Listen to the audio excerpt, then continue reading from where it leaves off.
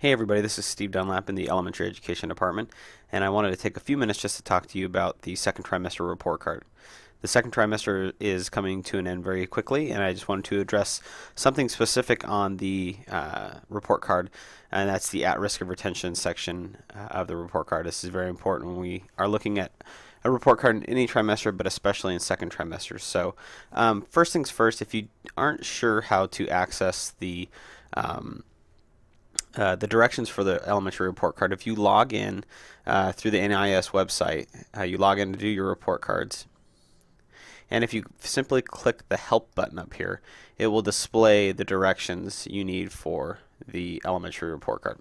And what I want to focus on is a certain aspect of the elementary report card. And let me scroll down to it. It's when we get down to other notations down here. And in this section, it talks about the at-risk of retention box. Now, this is a very small box found on the report card, but it's very important and does a lot of gives a lot of information both to the sites, to the district, and to parents about a student's performance. One thing I want to talk to you about is the criteria for a student being at risk of retention.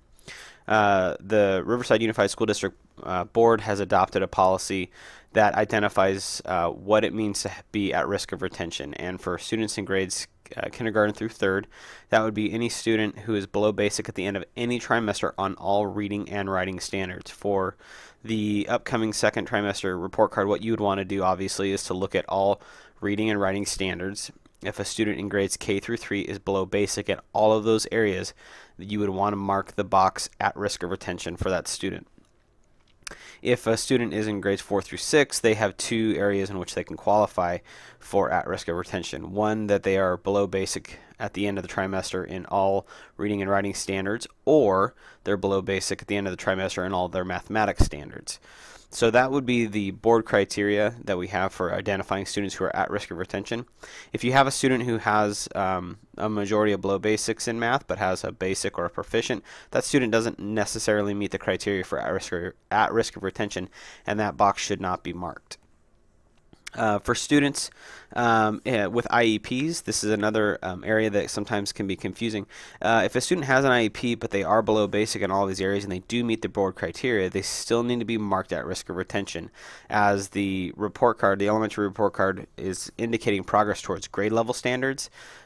You'd want to mark that student at risk of retention. Now, the student will also, if they have an IEP, receive a special education report of progress, and that will outline their progress toward their IEP goals. So it's important to look at these things in different areas. The elementary report card is reporting progress towards grade level standards, and the special education report of progress is reporting progress towards IEP goals.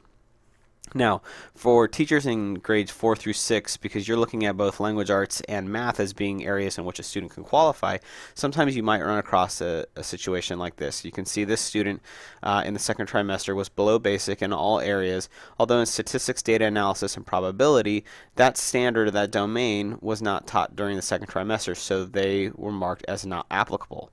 Now, this student would still be marked at risk of retention even though this was not taught during this trimester, but in every other strand or domain in mathematics that was taught during that trimester, the student received a below basic mark, so that student would be marked at risk of retention. Thanks for taking time to watch this video on the at-risk of retention criteria. If you have any questions or you need some assistance, you can talk to your principal at your site, or you can contact me directly. Thanks a lot.